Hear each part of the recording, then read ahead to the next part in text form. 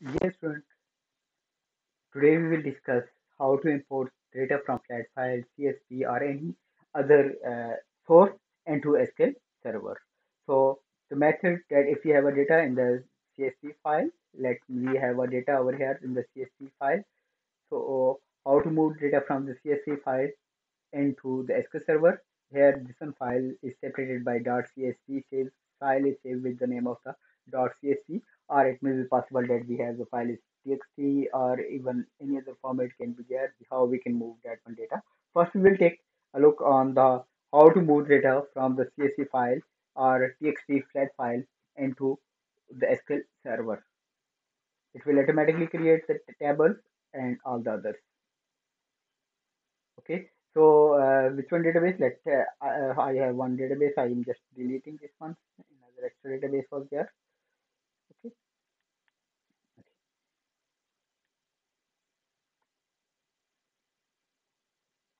now what we have to do, the database that we want to, where we want to move the data, just right click on that one database and then select the task. Right click on the database in SQL Server, connect with the SQL Server. In the database section, expand database section, select the specific database, right click on the database, click on task, and the next import flat file. Then click next. Now where we have the data is available, click on browse. Our data is available over here in the sss.csv. Select that is a data file csv or txt are there. So table name we see that student, and database object is DBO, data DBO. We do not need to make the change of data. We can mention any other database names, or even the file name, what we have the file name, we can select that one as well. That will be automatically selected. Click over here, next. Okay, it says that an error occur while running on the input file. So already our file is opened. When file is opened, then it will display the error message. Just close this one file, click OK, and previous. Then again, same over here. Just simply click over here. No. It's remember that one. Whenever you have to import data from any CSV file, that file must be closed. Now it will display the what we have in that file. So all the data that we have in file, it will be displayed over here. So it says that name, ID, name, and address. Four different column values are displayed over. Three different column values are displayed over here, and six different records are there. Click simply next. Modify column. If you want to modify it, yes, no, we don't know it to modify it. Just mention it over here. The primary key ID should be a primary key. We say that address can be a null, alone null. Just click over here and simply click next. Now it displays the summary that where we have a data. So name is where we have a data is here. Database name is here HRDB. Table name that we are creating in our new database, that is our student, and the file that is available in our system, that is available in the download in sss.csv. And simply click over here on the finish and then close. It says that success. Its task is done. Click over here, close. Now we have to move to the SQL Server and right click over here on the HRDB database and refresh it. Then click over here on the table.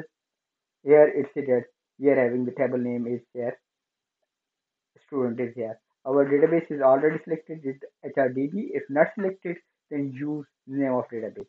So we have to use it over here, select static from student and go. Just execute it. So what we have in that CSV file, everything's moved from that CSV file into over here. Six different record were there and three columns. So all of those record values are moved from the CSV file into SQL Server database.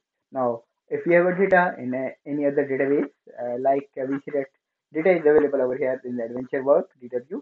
From this one table, how we may be able. Previously, we did using the select and to and then from. Now In this video, we will discuss how to move the data from one database to another database, right? Like we have a data last time we did for the customer. So here we want to use it over here the data for the any other like table. We say that product dem product is here. So for the dem product, what we have the data in the database, we want to select it over here. And the source, which one is the source? In adventure work DW 2017, and table name is here dem product. And where we have moved it over here in HRDB. How we can move it? Right click, toss, and import data. Now, if we want to import and export wizard, so any type of import can be performed using the HRDB task and import data.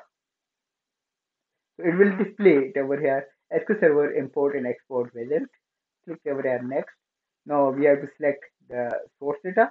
So our source database now at this time we see that that can be anyone, that can be Excel, that can be flat file, that can be Notepad, that can be Access or any other. Like here we see that our source database is Microsoft OLEDB provider for SQL Server. So we are taking data from the SQL Server, right? And server names, if we don't name, remember the server name, so just click over here. As we are using the localhost, it will localhost. Then we can use it over here the localhost, or simply we can use it over here dot, or you can write the server name over here. I already clicked over here, so it will take little time to explore all the server, and then where you will be displayed. If not, then simply for the localhost press dot. It will automatically connect you with the local host.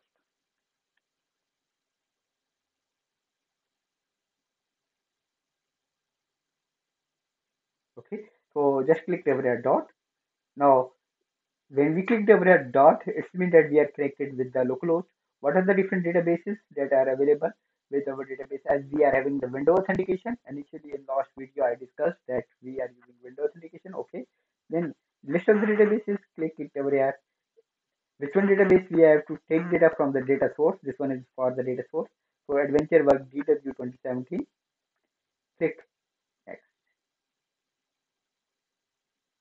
Now, which one should be our destination? So we see that our destination, then again OLEDB, but database name should be another. We say OLEDB SQL Server provider, and database name is here Azure DB. Okay, click over here. Next. Now click again next. Now, which one table are we want to use it over here? Only one table. We say that so no dem product. If you want to move more than one table, like I'm selecting it over here, dem geography and dem organization. Okay, it's like this.